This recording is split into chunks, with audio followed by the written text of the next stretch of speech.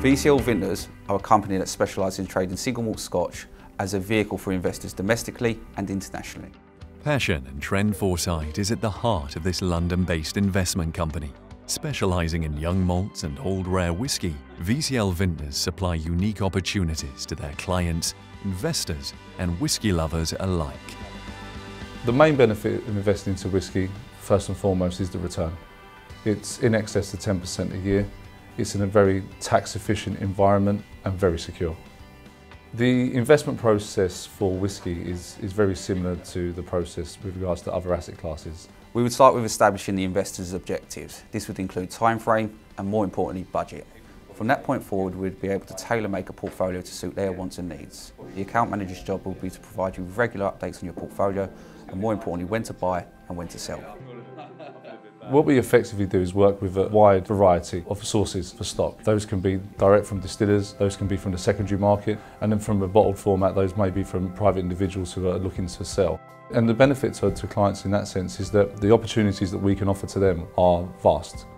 Investing in whisky couldn't be easier. Essentially, the investor will own a cask or casks depending on investment levels. Those casks will be stored under bond, and as the whisky increases in age, naturally so will the value. There's a romance attached to whisky. I don't think there's another vehicle like it out there that can offer the same sort of heritage and pedigree that the whisky market can. We work with some of the oldest distilleries, and we've collected as a business some of the rarest, profitable and exciting whiskies ever to be distilled. And when you own a 50-year-old whisky, you really are taking on a piece of history. Owning a cask of whisky and having it from a very young age and holding it to a mature age is something that investors want to be part of. We're in Tracc distillery just now. We could build another distillery just down the road and the spirit would have a different flavour. But, you know, if I were investing in a cask, I would want to know the history of the cask. Is it refill first? Is it American? Is it European? And this is all part of the craft, you see, the hands-on. It is a very traditional industry, and although it employs the very modern technology in many other aspects, the actual making of the whisky hasn't changed for centuries. I think there's more demand than ever before for whisky. There's new markets emerging all the time. It's an exciting time. The demographic for whisky is completely different now.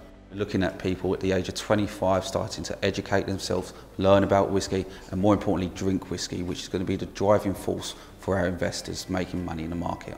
And it's a great time, and I think the next 5 to 10 years are going to be exceptional in terms of performance. I've been researching and writing about whisky now for 38 years, and it still fascinates me.